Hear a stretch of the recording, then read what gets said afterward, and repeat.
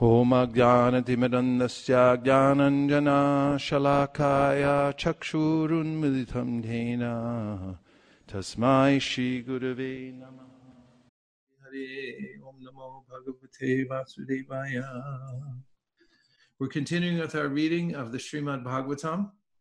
We're on the 7th canto, first chapter, The Supreme Lord is Equal to Everyone, taking up at text number 8, where we left off yesterday. When the quality of goodness is prominent, the sages and demigods flourish with the help of that quality, with which they are infused and surcharged by the Supreme Lord.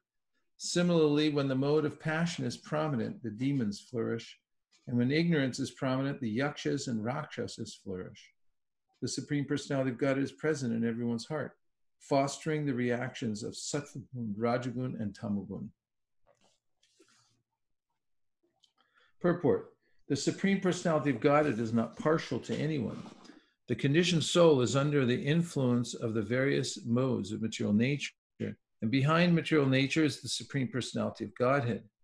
But one's victory and loss under the influence of sattvagun, rajagun, and tamagun are reactions of these modes, not of the Supreme Lord's partiality. Srila Jiva Goswami in the Bhagavad Sandarbha has clearly said, Satvadayo nashanti she yatra cha prakrita guna sa shrudha sarva shrudhebhya humam adya prasidatu ladini sandani sambit tvayika sarva samstitau laratapa kari mishra tvayino gunavardite. According to this statement of the Bhagavad Sandarbha, the Supreme Lord, being always transcendental to the material qualities, is never affected by the influence of these qualities. The same characteristic is also present in the living being, but because he is conditioned by material nature, even the pleasure potency of the Lord is manifested in the conditioned soul as troublesome. In the material world, the pleasure enjoyed by the conditioned soul is followed by many painful conditions. For instance, we have seen in the two great wars which were conducted by the Rajaguna and Tamaguna, both parties were actually ruined. The German people declared war against the English to ruin them, but the result was that both parties were ruined. Although the Allies were apparently victorious, at least on paper, actually neither of them were victorious. Therefore, it should be concluded that the Supreme Personality of Godhead is not partial to anyone.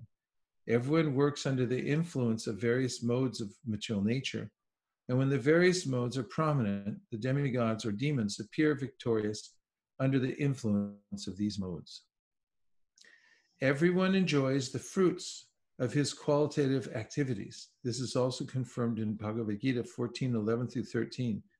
Sarvadvareshu dehesmin prakasha vajayate jnanam yada yatad tada vidyad vivriddham sattva loba pravatiradamba karanam ashama spraha rajasyetani jayante vivride bharatarshava aprakasho pravatishcha pramado muha evacha tamasyetani jayante vivride kurunandana. The manifestations of the modes of goodness can be experienced when all the gates of the body are illumined by knowledge. O chief of the Bharatas, when there is an increase in the mode of passion, the symptoms of great attachment, uncontrollable desire, hankering, and intense endeavor develop. O Sonakura, when there is an increase in the mode of ignorance, madness, illusion, inertia, and darkness are manifested. The Supreme Personality of Godhead, who is present in everyone's heart, simply gives the results of the increase in the various qualities, but he is impartial. He supervises victory and loss, but he does not take part in them. The various modes of material nature do not work all at once. The interactions of these modes are exactly like seasonal changes. Sometimes there is an increment of Rajaguna, sometimes of Tamaguna, and sometimes of Sattvaguna. Generally, the demigods are surcharged with Sattvaguna, and therefore, when the demons and the demigods fight, the demigods are victorious because of the prominence of their Sattvaguna qualities. However, this is not the partiality of the Supreme Lord. Let's just stop and see if there's any reflections or questions on the first verse. Hare Krishna, dear devotees. You can unmute yourself and ask the questions or share your reflections. Guru Maharaj, this is Manjula. This statement is a little confusing because we notice that the Lord comes to the aid of the demigods whenever they are in trouble, right? They go to Shvetadweep, they ask Brahma, and they pray to the Lord for help, and he says, "I'm coming. I know the situation's not right, and I will come to help you." But then it states here that these changes are natural, like season, and we shouldn't get perturbed with them because sometimes goodness is ahead, sometimes the bad people are ahead, and that's the way the modes change. They seem to contradict each other. So what's your question? Why do they contradict each other? The fact that Why does what contradict each other? that Krishna will come to help when when Tamaguna is in charge. Well, you might notice that when Krishna comes to help, oftentimes he tells, for instance, when he meets with the demigods, when they request his help, and he says, "Oh, now's not a time that I can really do much for you. You have to make an armistice with the demons," because he said the modes are not in your favor right now. So, and you look at the demons, actually, they don't really like Krishna's help. For instance, when the Battle of Kurukshetra was shaping up, and there was a question of who wanted Krishna and who wanted Krishna's armies.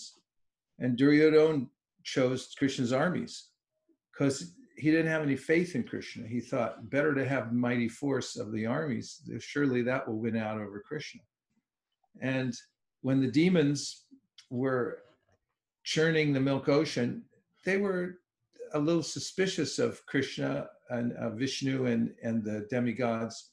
When they first started to churn the ocean, the demigods and demons were holding the demigods were holding the head of Vasuki, and the demons were on the tail. And they said, "Hey, wait a minute, why should we hold the tail? Because we're great heroes and great learned personalities." So then Vishnu just went right to the tail and everyone followed him.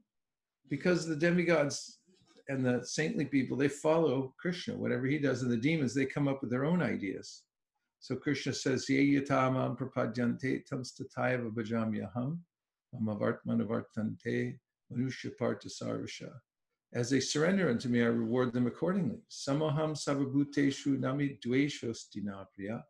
Ye bhajanti tumam bhaktya mai te teshu chapyaham.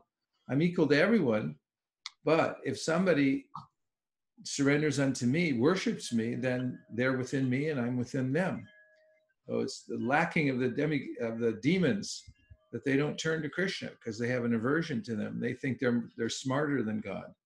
So they don't take his help, but he's there equally for everyone. You'll see that when a demon does surrender, for instance, Bibhishana, he was with the side of the demons, but his heart was different. So he went to Ramachandra and he said, I surrender. A few people said, don't let him. But Ram said, if anybody surrenders to me, I accept him. Does that help? Yes, Guru Maharaj, very much. Okay. So I have also one realization from the Dandavat Pranam. Hare Krishna.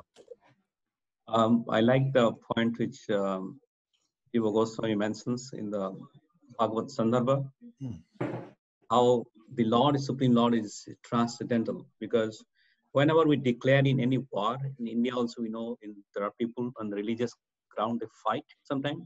They said, God is my side. Because it is, we declare ourselves, God is our side, but God is really equal to both the parties.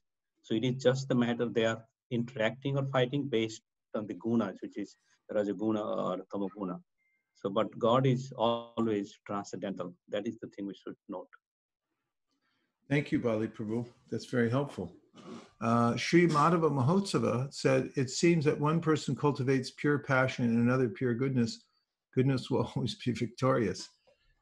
Sure, but you'll notice that sometimes the demons are victorious because passion is prominent at a particular time, and other times goodness is prominent.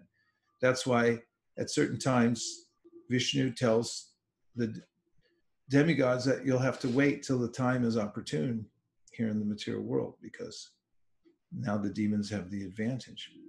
Another reflection or question? Hare Krishna, Maharaj. Hare Krishna. Where are you? From Argentina. Jai, Haribol, good to see you. Thank you. Nice to see you, Nice to see you Maharaj. also. Thank you for the lecture. Yeah, in the purpose, Srila Prabhupada said about that in the war, both lose. Also, he gave the example of the Germany and the British. So when the war is happened, everybody lose. Yeah, like George Harrison sang in that song, Sue Me, Sue You Blues. He said, let's get together, we'll all get together and have a bad time. It's in his lyric. So, you know, when it's in the mode of passion, the result is always the same. There's this breaking down at the end. At the beginning, it seems fortuitous, but then something grinds down everything that you were trying to do. And there's a way that if somebody's doing a duty and it becomes troublesome and they say, I quit out of the mode of passion, then you don't get the result that you were looking for. So really, this chapter is shaping up, and we'll give more and more evidence here. Prabhupada, first of all, Shukadeva Goswami is giving the evidence. Prabhupada's then piling it on, more and more evidence to prove that we are self-determining. That is, it's our prerogative as conscious living beings. We're not dead stones, but we're agents. We can change. And we can improve ourselves by applying the principles of Shastra so that we come to the mode of goodness. Most people don't know this because they're under the modes of passion and ignorance, and it's hard for them to understand the principle. That's why it's important to propagate goodness and also give transcendental knowledge so people can develop discrimination and understand it. Yeah, I just reading this morning in the Yoga Sutras, and it's remarkable how edifying cultivation of the sattvic principles is. For instance, maybe I'll just read you a couple lines from Patanjali's work here. So you'll be shocked and amazed. Do you want to be shocked and amazed? Anybody that doesn't, you can just put yourself, just mute me for a minute here. And then I'll let you know when you come back on if you don't want to be too shaken up. So here he's talking about the yamas, by which you have to cultivate this sattvaguna. So first one is nonviolence. In the presence of one who is established in nonviolence, enmity is abandoned. When one is established in truthfulness, one ensures the fruit of action, ensures the fruit of actions of others. When one is established in refrainment from stealing, all jewels manifest. These are sutras, so I'll just say a couple of things about them. Upon the establishment of celibacy, power is attained. When refrainment from covetousness becomes firmly established, knowledge of the ways and wherefores of births manifest. So he, Patanjali, Vyas, giving his commentary on this, describes how for each one of these yamas in which one becomes an agent of change and self-disciplines and develops these particular sattvic habits, that there's a fruit. For instance, covetousness means that I want what other people have. I want to take it from them. And this body, he points out, is actually somebody else's. And if I want to enjoy it myself, this is my body, I'm going to keep it, I'm going to enjoy it, I'll destroy it if I want. This coveting somebody else's property. When one gives up all sense of covetousness, then he says the mind becomes so still and clear, just like on a pond that's clear and still, you can see the pebbles at the bottom very clearly. And he says, so a person that's developed that kind of stillness of mind is able to see his or her previous lifetimes very clearly. What I did, what brought me to this position, and so forth. And in the one previous to that, he says, when one is established in refrainment from stealing, all jewels manifest. So different acharyas have different comments on that, but says if you completely give up the desire to steal and you don't steal, completely refrain, then there's a way in which all kinds of wealth starts getting attracted to you for various reasons. So my point is that when we develop sattva gun, we attract all good things. When we develop rajagun, then we run, and end up hitting a wall. And when we go into tamagun, it's like we're smashed down and we can't move. We're just at the bottom of the barrel. It's very difficult. So it's up to us, as Krishna says in the Bhagavad Gita, Urvam gachanti sattvasta madhyam tishtanti madhava jaganya guna vrittista ado gachanti tamasa. So he's describing what happens when you're in the different modes, when you cultivate these different modes. If you're in sattva, you get lifted up. If you stay in rajas and cultivate that, you'll stay in the middle level. And we're in the middle level here on the planet right now, and it's not so pleasant, I must say. And then if you cultivate the abominable mode of ignorance, you get dragged down into hell. Asurya namate loka antena tamasavrita tamste pritya vigachanti yeke chat mahanojana. You get to go live with the other soul killers somewhere when you do that. Let's see. This is from Radhakripa Prabhu. Oh, Manjula Kanta also commented, the body is actually someone else's. What does that actually mean? Well, where'd you get it, by the way? Did you pay for it or anything? Did you sign a contract? It's not yours. If it was yours, you get to keep it, but you got to give it back anytime. It's like a rent-a-car. And you say, hey, it's my cool car, I'm driving around, and then he's like, your friends are, ha, ha, ha, that's very funny, you got to give it back tomorrow. So the body's like that, it's not ours. I like that. If it's yours, you get to keep it. That's Yeah, very nice. It's yours. Whatever's actually quintessentially ours, we get to keep, right? So Radhakripa Prabhu says, it seems no mode of nature is permanent, so what should one try to do? Even if we try, will we not still be influenced by other modes of material nature in our efforts? Yes, if you stay within just the regular mode of goodness, then eventually you'll be influenced by rajas or tamas, because as Krishna says in the 14th chapter of the Bhagavad Gita, the modes are always churning. So you may be cruising in the mode of goodness, and then there'll be an upsurge in rajas or tamas that will come and drag you down.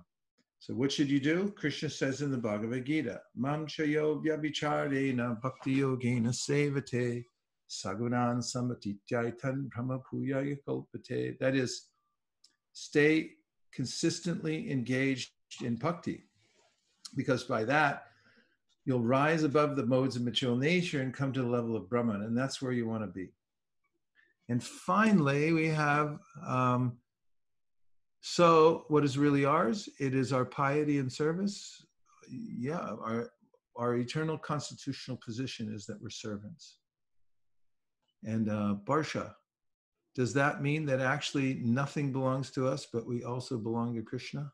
That's right. That's what Atman Nivedana means, Barsha.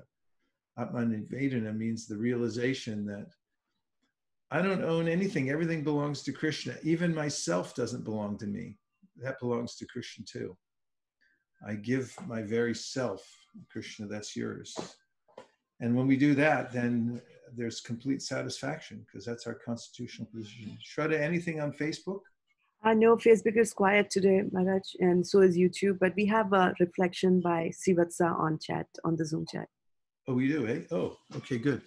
Srivata Prabhu says, it seems as if every living entity has a choice of which mode of material nature they want to situate themselves through association, and whether or not they want to surrender to the Lord. However, at the same time, a perfect balance is still maintained by the Supreme Lord, while all the living entities also have their own minute independence.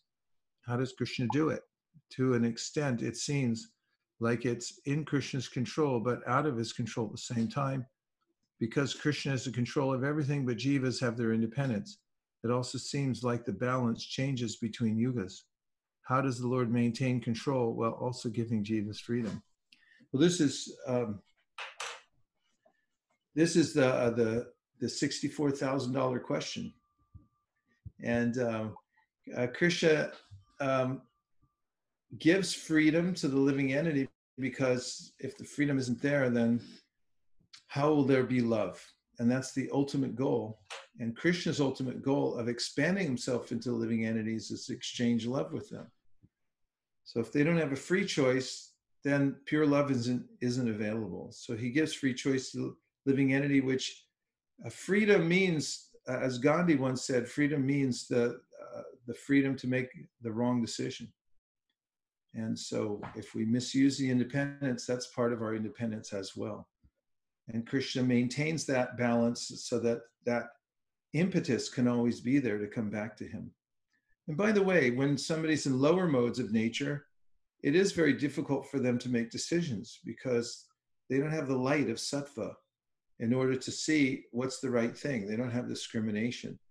That's why it's important to propagate Krishna consciousness, because as many of you have noticed, when you're teaching Krishna consciousness to somebody, they can wake up. They get some prasadam, they hear the holy names, they get association, they hear the philosophy, and then suddenly they change their ways because they realize that they have a choice. And Krishna helps them from within the heart. Okay, so now I'm going to read a couple more verses. This is number 9.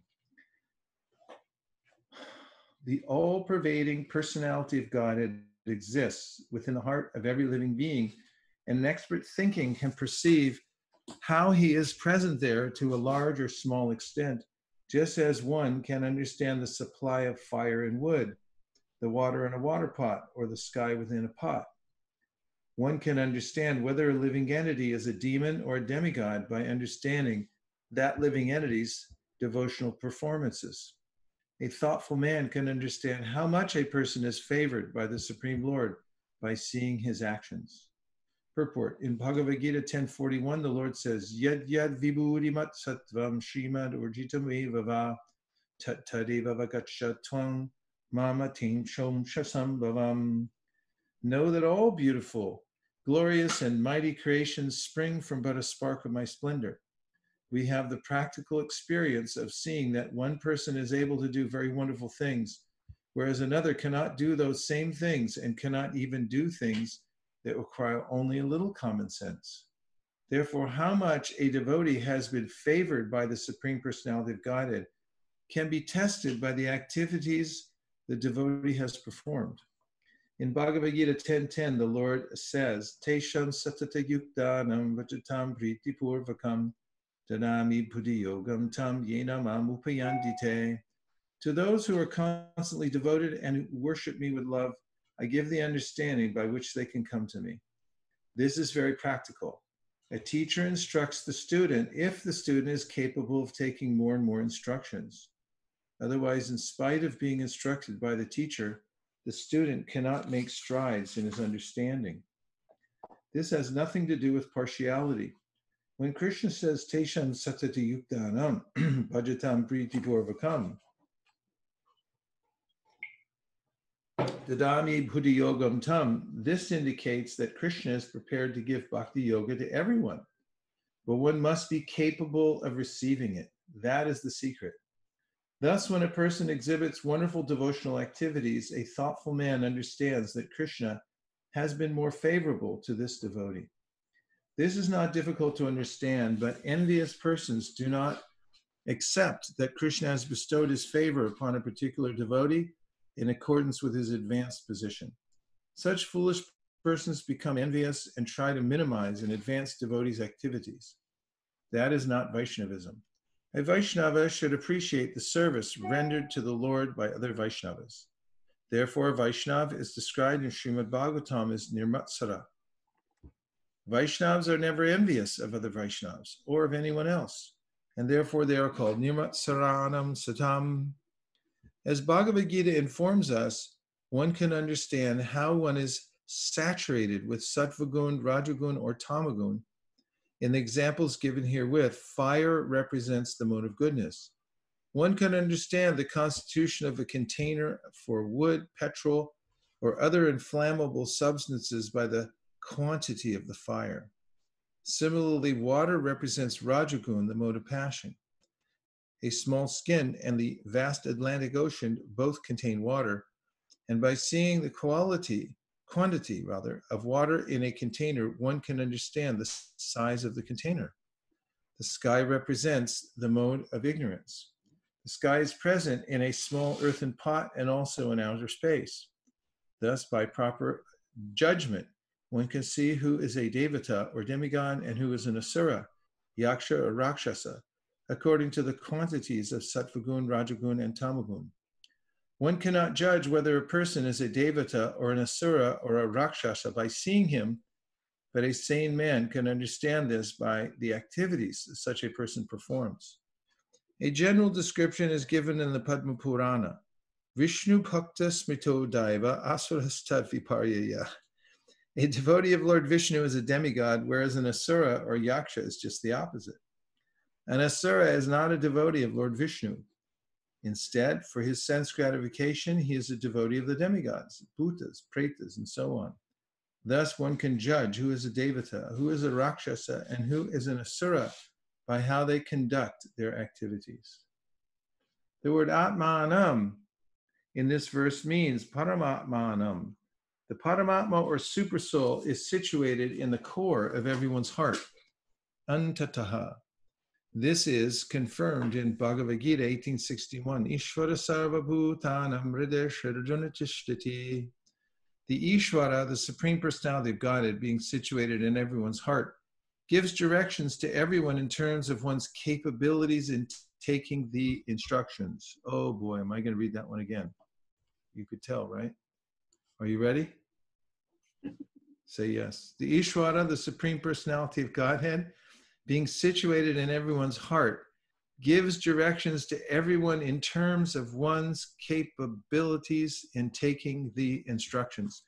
I read earlier in the Yoga Sutra about how if one is established in a truthfulness, then complete truthfulness, whatever that person says will manifest. And that said, therefore, saints, they'll give benedictions, and if they give a benediction to somebody, then it'll come true. And said some of the commentators went on to say that, but actually they're careful because they only give to people that deserve them, benedictions in that way. So there's this very important principle that we're talking about capability.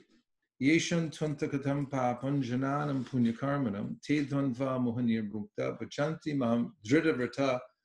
Krishna himself says in the 7th chapter of the Bhagavad Gita that if somebody has become more qualified by being situated in sattva and is performing activities conducive to illuminating the consciousness, it's much easier for such a person to take to Krishna consciousness in a very determined way.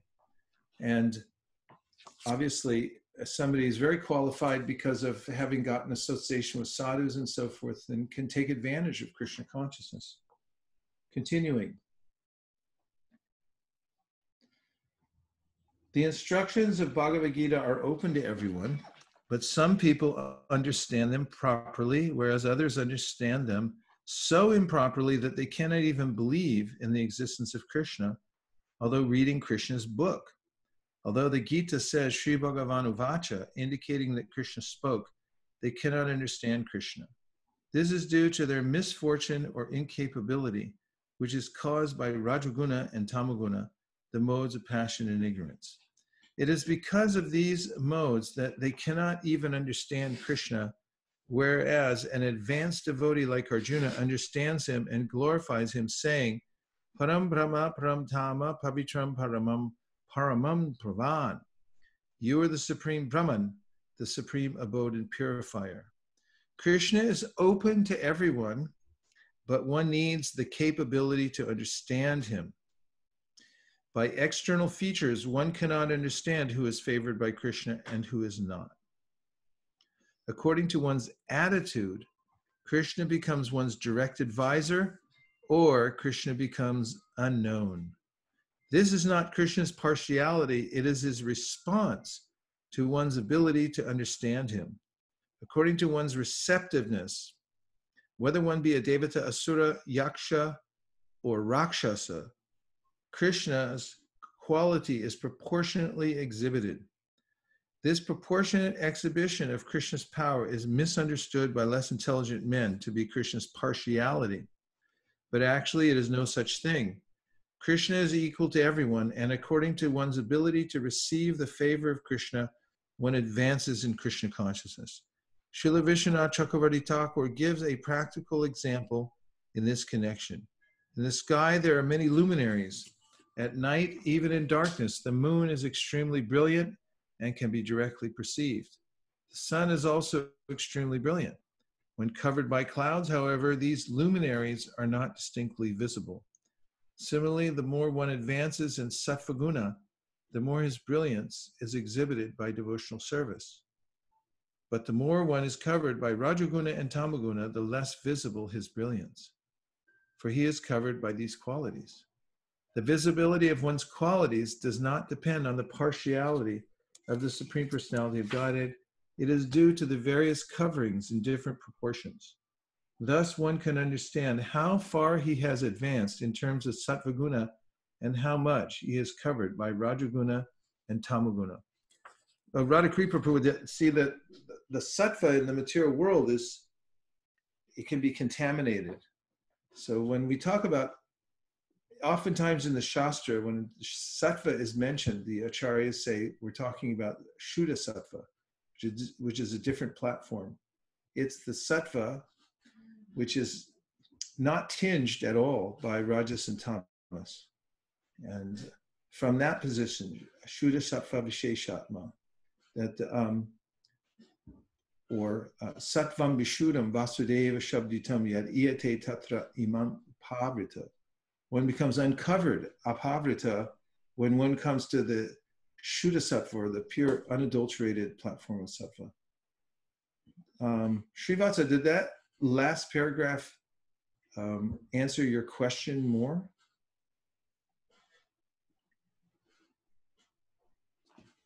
Oh, look, more things came up. A lot of them. Okay, let's see.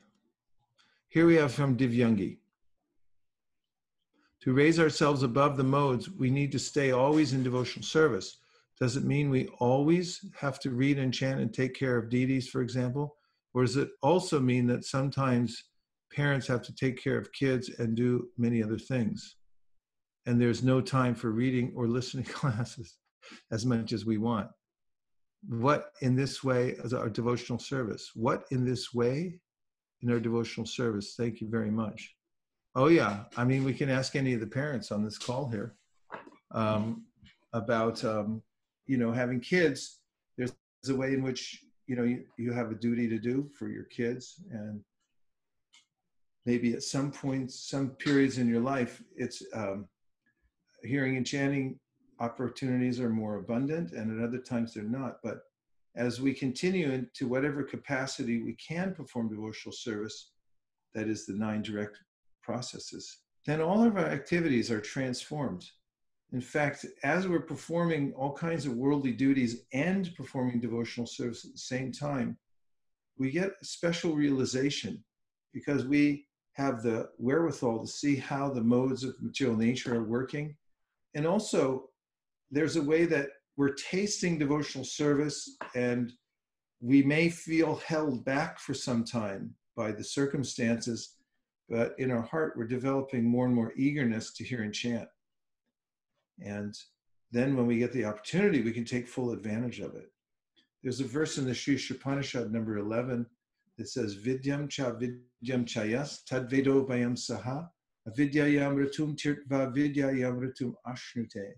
Only one who can learn the process of nescience and that of transcendental knowledge side by side can transcend the influence of repeated birth and death and enjoy the full blessings of immortality.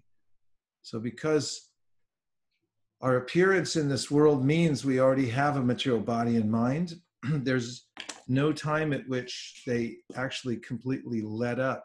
Well, there are circumstances for the Jivan Mukta, But still, the mind and body go on connecting to the material world one way or another. And there's impulses from the mind and even from previous samskars that can arise at any time. So one has to go on performing devotional service despite the fact that he or she may not be able to do as much at certain periods of life as they want. And by that process of continuing throughout a lifetime, through various stages of life, one comes to the Paramahamsa stage. Okay, let's see, what else? Tadiya Seva, Tasyaiva Hetu Prayateta Kovido. Thank you for that verse. Devavrata, I'm so glad to learn that everyone in LA is working very hard. And Krishna consciousness is so nice that you are aspiring for still more work. That is a sign of spiritual life. In the material world, we want to minimize our activities and take rest more, but in the spiritual world, there is no rest and there is no limit of activities. Krishna is unlimited, his service is unlimited, and the energy of his servants is unlimited. I'm so glad to learn that you are prepared to work even harder as a forward soldier to fight the Maya. May Krishna give you more and more strength. From Srila Prabhupada's letter to Tamal Krishna, Hawaii, 18th March, 1969. That was Devavrata Prabhu's reflection on 719. Here we have, this is, Dhanavari. Yes, I like the point that the body is not ours. We're renting a body for some time. I heard one song today. Hey, Jiva, why are you so proud? You are living in a rental house. You have to vacate soon. I realize that if I keep this in my mind, then my ego is down, yeah? So it helps me to concentrate on bhakti easily. Thank you. You're quite welcome. And then Devavrata Prabhu said, how do we become fully receptive? Follow what Dhanavari said in the previous message, and you'll become more receptive. Bali to everyone, such a great purport. This is the beauty of Prabhupada. Haribo. Bali, you're on some, you're past the Viraja River, as usual, but we only see it when we see you online. Yogesh, Hare Krishna, glories to Prabhupada, Hare Krishna, Yogesh. Srivatsa agreed. He said, yes, it helped. What should be done to improve the capability and intelligence to understand Krishna and come out of the modes of ignorance and passion? Well, one is to follow the 4 regulatory principles. When you do that, it helps you to purify your mind and senses. So there's several activities that are particularly recommended for coming to the Sattva Guna. One is japa. Japa is extremely important. The next one is swadhyaya, which means, it means self-examination, but it's come to mean over many years.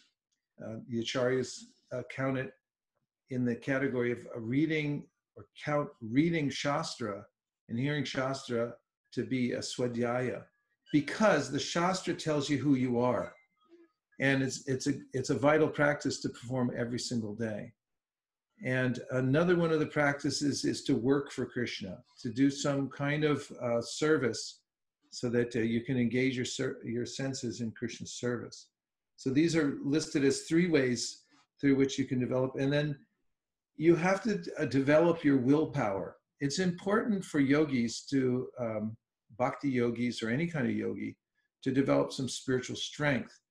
And so we have to practice controlling the senses. So that takes a lot of work because the senses are like serpents and they can bite at any time. So we have to train them. And also, if we go on with the practices I mentioned, then the snakes of the senses become like a serpent without any fangs. So even if they bite, they jump out at us. They don't affect us like they normally would. So practice. The times when we can control the mind, control the senses, and engage them rather in Krishna's service.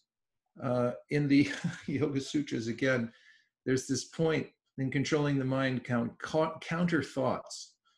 So when a thought comes out of nowhere about some kind of sense gratification or a hateful thought, envious thought about someone else, then Vyasadeva says in his commentary to the sutra that you should counter that thought by another thought.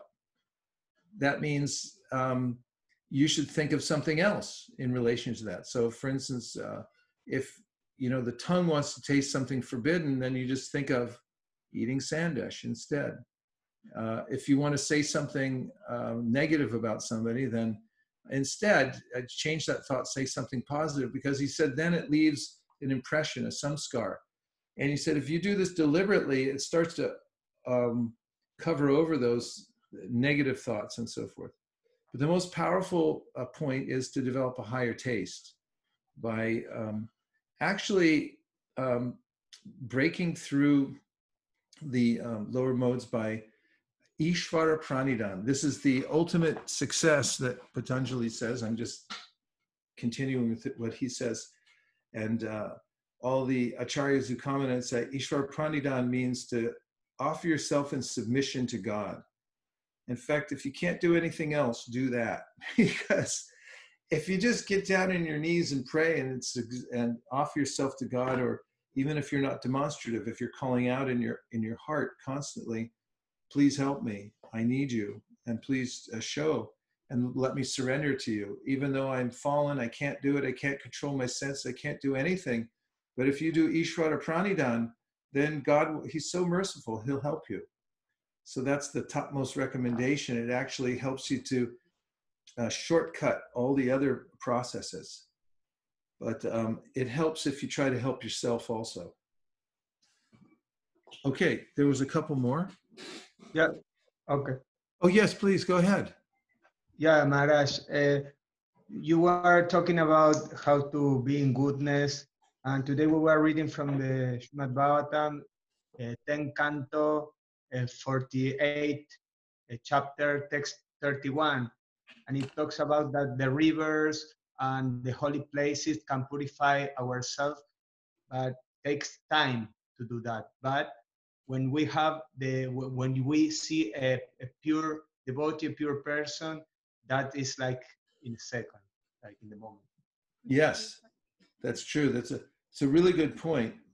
And actually, I just read a similar point in the Yoga Sutras today, where it's mentioned that when somebody is illuminated by spiritual practice, then they, just by their presence, they affect others. And this is also in the Nectar of Devotion, that a pure Vaishnava then has what's like moon rays that come from his or her heart, and it affects others. So all influences are subtle ultimately. And the subtlety of somebody's purity actually shines forth. And it's something that comes up in many places in the Bhagavatam. For instance, Prabhupada talks about how the saffron mercy particles, when a devotee speaks, because the tone is saturated with this love for Krishna, poetically it says it gets mixed with saffron particles from the Lord's lotus feet. So he said, when you hear that sound vibration, you at once wake up. You wake up to spiritual life. And many devotees have had this experience when they've met an advanced devotee and they suddenly just feel convinced. It overrides all their other thoughts, like, I need to stay in the material world a little longer, then I'll take to devotional service or whatever. And then they just say, oh, forget it, I'm going to do it now. And it's the subtle influence that comes from a pure person. So our movement really is based on purity. And our happiness in life is based on our purity and our spiritual integrity, because the more we actually attain the position of sincerely practicing devotional service, controlling the senses and so forth, then the more we'll directly experience the happiness of Krishna consciousness, not something theoretical, but it's something that we're seeing, feeling, tasting for ourselves. And then when we speak about it, it has more relevance to others, not just theoretical. Vaishnava mukun giranam putam harikatamritam. This is this verse from the Shastra says that if somebody is a non-Vaishnava and speaks, then there's a way in which the sound vibration, even if it's Bhagavata, it it acts like poison. Sarpochista yatapaya, it's like a milk touched by the lips of the serpent. And the opposite is true as well. Thank you. Hare Krishna. Okay, there was a couple more here. Oh, that's Srivas. I recognize that squeak from the fire alarm. Okay, Mukaravinda, who said, thank you for explaining difference between sattva and shuddha sattva. Did Patanjali talks in Yoga Sutras about sattva and shuddha sattva? Also, just curious to know if Vaishnava Acharyas have given commentary. Yeah, plenty of Vaishnava commentary. In fact, Advaita Prabhu is a great scholar, and he's a Hare Krishna devotee. He wrote this book. Just the section I read early this morning, he giving abundant evidence about how Patanjali himself is a Vaishnava. And, Patanjali tried not to reveal too much. He tried to keep this book very neutral because it's actually a practical book. It's not very philosophical or theological, although he does come out and say, by worshiping Ishvara and chanting his name, which is Om, then that's the shortcut.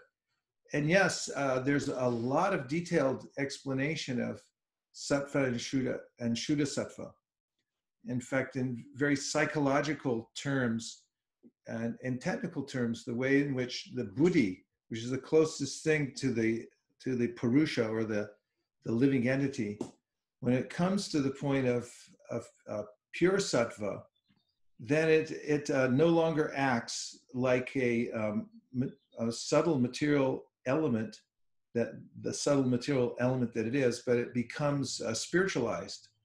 And he gives the same example that Prabhupada gives repeatedly about how if you put an iron rod in fire, then it becomes fire-like. So similarly, when you spiritualize your buddhi, then it also becomes spiritualized as well. And that's when you come to this level of shuddha sattva. Okay, what am I doing here? We're reading a few more. We have, yes? What do we have? Facebook? Yeah, a few comments on Facebook here. Let's bring in our friends and colleagues from Facebook. Okay, so we'll start with Divyanga Prabhu. His was the first, and he's happy of the Shravanadi gel, and I really need it, and it seems like I'm standing in the jaws of death. Oh yeah, yeah. Thank you, Div. Leela Nandi Mataji says that our false ego is blown away by the true understanding that this body does not belong to us, but belongs to Lord Krishna. No wonder it never listens to us. Yeah. Well, it's a great relief, actually. This morning I read in a commentary about how Vyasadeva says, the happiness of giving up all material desire is greater than any happiness you could ever get in the material world since time immemorial, including any material riches, going to the topmost heavenly planets. Just the one thing of actually abandoning one's attachment to the idea that I'm going to enjoy the material world, said just that preliminary stage imparts a happiness that's so abundant you can't compare it to anything else. And obviously we know that, Rupa Goswami then says in the Nectar of Devotion, the Bhakti Samrita Sindhu, that the various qualities of happiness, and that is just relief from the oppression, Bharam Udva Hato Vimudhan, of the mudhas, of keeping material desires and maintaining them. And when you're free from that, there's this sense of huge relief. Brahma Bhuta Prasanatma Nashochani, just a joyfulness, which is a natural thing. But that's just preliminary, because he says Brahman happiness multiplied millions and millions of times. Then you get the happiness of devotional service, which is makes the Brahman happiness look like just a little drop compared to the ocean. And something else, Shraddha? Yes, Mara, a couple more. There's Jiyara Narsingha Prabhu from Boise. Jai. And he's about the equality, that verse. He's saying that example of rain is applicable in this connection. Rain falls everywhere equally. but only some part of that land receives it properly, while other part, like stones, does not. Krishna's direction becomes clearer to those who have the capacity to receive it. That's a really nice point. Thanks for reiterating that. And that goes to our job as sadhakas. Get yourself ready. Prepare yourself to receive more mercy. Find out the ways in which to put yourself in a position so that you can be a receptacle for Krishna's mercy. And the last one, Shraddha? So there's a question there. Can I bring up a question? Yes. So this is from Shingar Rasa Mataji. And she's saying that on the point of countering our thoughts, would it not lead to repressing our feelings, which may later on come out in a more malignant way? Well, here's one of the principles that comes in that section that can be helpful. Said when thoughts that could be detrimental come up, we should analyze them carefully. Don't just react to them and grab onto them and say yes, no. But part of what this section on giving counter thoughts means is to follow up in your mind what the fruit of that is. For instance, if one is attached to killing an animal and eating it, he says, then consider the fact that the Shastra says that you'll have to suffer in hell for thousands of years for killing one animal. So then decide, do I want to kill the animal? If a person lusts, a man lusts after a woman, then he said, okay, consider what the result of that is going to be. In fact, there was a TV commercial in Australia where this man is riding his horse and he comes to a ravine and he hears screaming, and there's this beautiful maiden and she's holding on to a branch over a cliff. And then it goes through his mind, like saving her, and then he brings her out. And then they get married and they move in, and then the mother-in-law moves in, and then the baby's crying and they run out of money and nothing works. And then he just rides away. I'm not recommending that, but I'm just saying that this is what he says is discrimination and counterthought. And you don't have to accept your thoughts wholesale. And you can actually consider more. This is called vivek. When they come to you, you don't have to accept envy. You don't have to accept all these things. It's not repression, but it's processing. Repression is another thing when you just say, I'm not going to think about it. But if you process it and think, like, what's the other side of this? Like if you think of somebody and you say, I really hate that person, and think, well, what do I really hate about them? I do a lot of the same things myself. Maybe it's, what I see in them that's reflective of me that I hate. You can consider it. So that's not repression, but that's actually a discrimination. So a yogi should have a discriminating mind to consider, what's really going on around me. And that will be helpful in moving through the world without overreacting to the mind's most of the time, often odd suggestions. And now we just have a couple minutes left. So we'd like to have a little kirtan.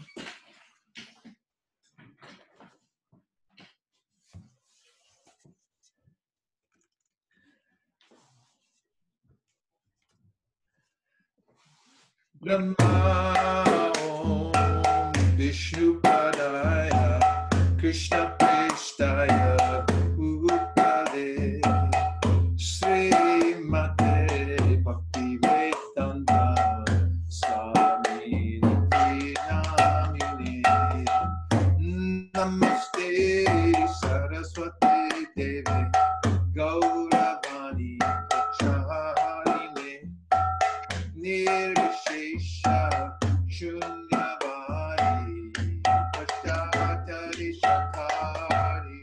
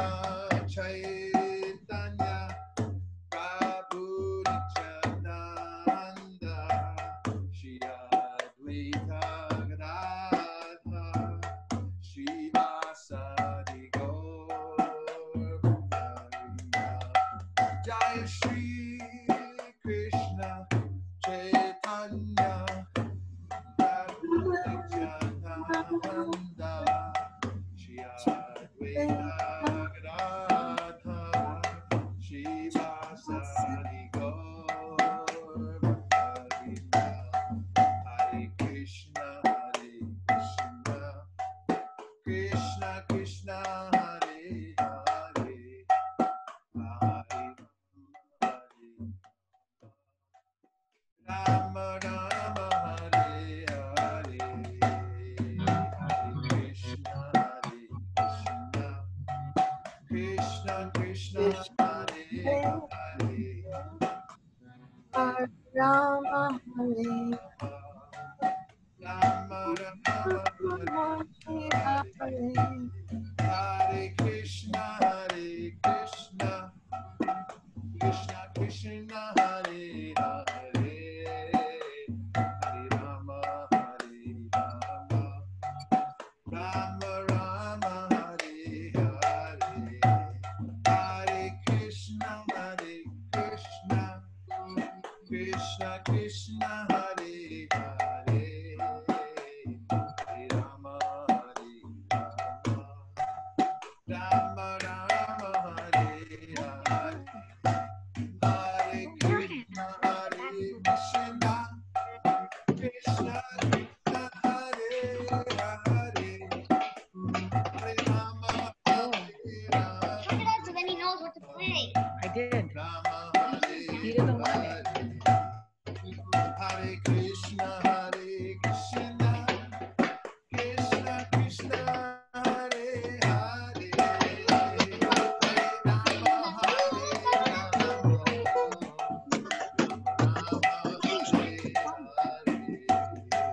Hare Krishna, My energy is up. Krishna, Hare Hare, Hare Rama, Rama Hare Hare. Everybody, Hare Krishna,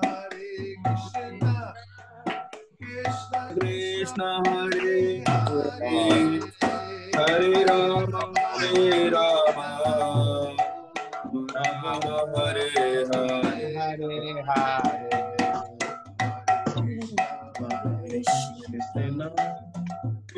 Krishna Krishna Hare Hare, Hare Rama Hare Rama, Rama Rama Hare Hare, Hare Krishna Hare Krishna, Krishna Krishna Hare Hare, Hare Rama Hare Rama, Rama Rama Hare Hare. Govinda Jaya Jaya Gopala Jaya Jaya Govinda Jaya Jaya Gopala Jaya Govinda Jaya Jaya Gopala Jaya Govinda Jaya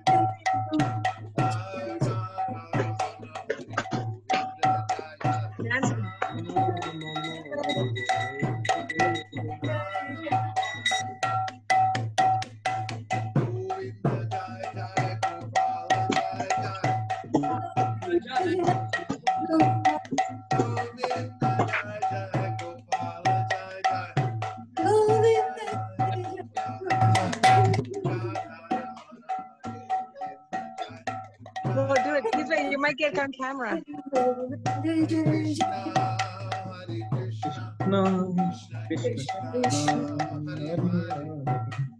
Hare Rama, Hare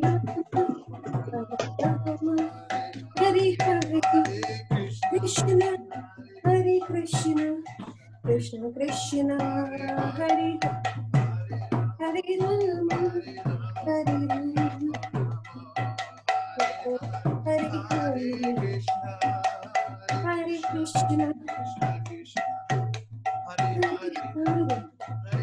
Rama, Hare Hare, Hare Krishna, Hare Rama, Hare Rama,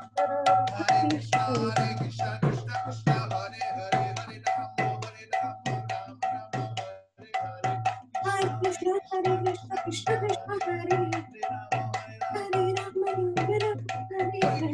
Hare Krishna, Krishna Krishna, Hare Hare Rama, Hare Hare. Ryan, go. Hare Krishna, Hare Krishna,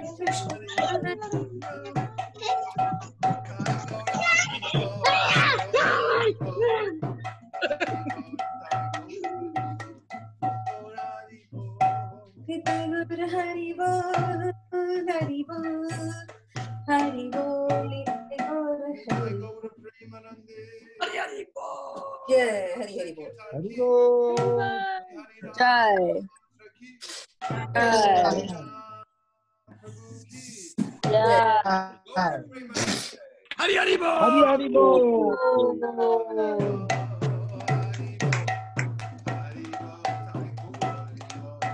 Hari Bol, Hari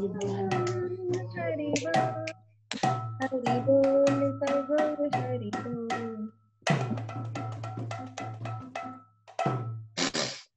Jai Om Vishnupad Paramahamsa Sri Radhika Shishima Abhay Charana Ravinda Bhakti Vedanta Swami Maharaj Srila Prabhupada Ki Jai. Jai.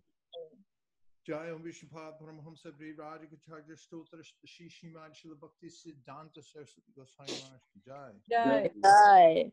Jai Neat Lila Prabhushta Paramahamsa Babaji Shishila Gaur Kishore Das Goswami Maharaj Ki Jai. Jai. Jai Neat Lila Prabhushta Shishila Saktirananda Bhaktivinoda Thakur Ki Jai. Jai. Jai Neat Lila Prabhushta Vaishnav Sarvabhauma Shishila Jagannath Das Babaji Maharaj Ki Jai. Jai. Jai Shri Gaudiya Vedanta Charya Shishila Baladev Vidya Bhushan Prabhu Ki Jai. Jai. Jai Shri Srila Vishwanath Chakravarti Thakur Ki Jai. Jai. Jai Shri Shri Narottam Srinivas Shyamananda Prabhu Chai Ki Jai. Jai. Jai Shri Srila Krishnadas Kaviraj Goswami Prabhu Ki Jai. Jai. Jai Shri Srila Vrindavan Das Thakur Mahashaya Ki Jai. Jai. Jai Shri Rup Sanatan Bhatta Raghunashi Jeev Gopal Bhatt Das Raghunath Shad Goswami Prabhu Ki Jai. Jai. Jai Shri Shri Swarup Damodar Shri Roy Ramanandani Gaura Shakta Varga Ki Jai. Jai. Nama Acharya Shri Haridas Thakur Ki Jai. Jai. Prem Zagaho Shri Krishna Chaitanya Prabhu Nityananda Shri Advaita Gadadhar Shri Vasadi Gaur Bhakta Vrinda Ki Jai. Jai. Jai Shri Antar Deep Mayapur Simanta Deep Godruma Deep Madhya Deep Kola Deep Ritu Deep Jana Deep Moda Druma Deep Ruti Deep Patma Kashinava Deep Dham Ki Jai. Jai. Shri Shri Radha Krishna Gokopina Shamakunda Radhakunda Giri Govardhan Dwada Shavanatmaka Shri Vrajamandala Ki Jai. Dwada Shupavana Ki Jai. Jai. Shri Shamakunda Radhakunda Jamuna Ganga Tulsi Bhakti Devi Ki Jai. Shri Jagannath Baladev Subhaji Ki Jai. Jai. Jai Bhakti Vignana Nashina Shingadev Ki Jai. Jai. Bhakta Pravada Shri Prahlad Maharaj Ki Jai. Jai. Shri Vraja Mandala Shri Goda Mandala Shri Kshetra Mandala Ki Jai. Jai. Shri Vaishnav Sampradaya Ki Jai. Jai. Shri Vaishnava Acharya Ki Jai. Jai. Shri Hari Ram Sankirtan Ki Jai. Jai. Ananta Koti Vaishnavini Ki Jai. Jai. Uttara Srimad Bhagavatam Ki Jai. Jai. Samveda Bhaktivinoda Ki Jai. Jai. All glories to some of the devotees. Hare All Krishna. glories to some of the devotees. All glories to some of the devotees. Hare Krishna. Namaste Narashinghaya. Namaste. Laladadadaine. Hiranyakashi Purvakshaha. Hiranyakashipu Vrakshaha. Shilatanka Nakalaye. Shilatanka Nakalaye. Ito Nishingha Parato Nishingho. Shinha Parato Nashinha. Ito Yimitato Nishingha. Yato Yato Yamitato Nashinha. Hiradi Shingo Ridaye Nishingo. Navaring Sharadam Prapadye. Narashinghamadim Saranam.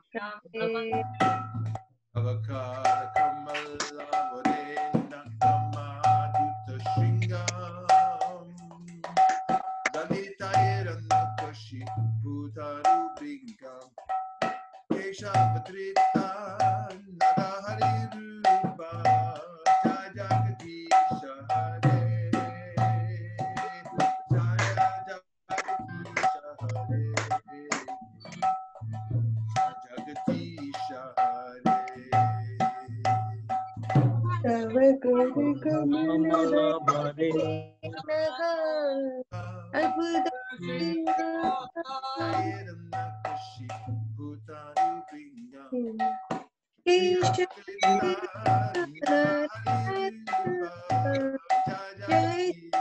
Jagadish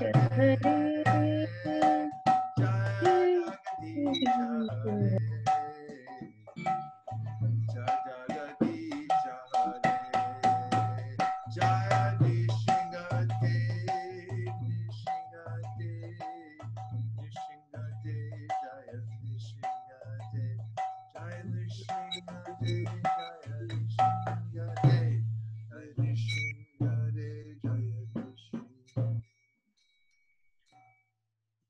Hare Krishna. Thank you, everyone, for tuning in. And there are only two rules, ultimately. Always remember Krishna and never forget. So practice a lot. We have a great boon. Not only did we get a human life, but we also got lined up with the great acharyas who will pour their mercy down on us. So don't lament about anything.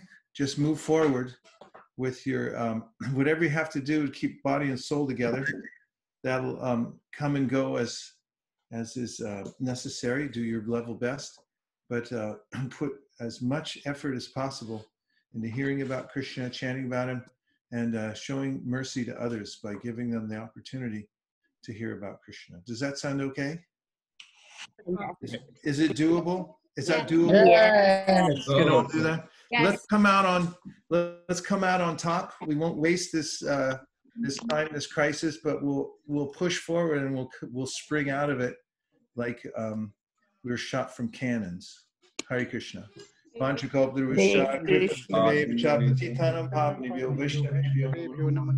so much, and thank you, Shraddha, for your diligence and keeping the framework and everything moving so nicely. We really appreciate it. Hare Krishna. Go pray. Vaisesika Prabhu ki.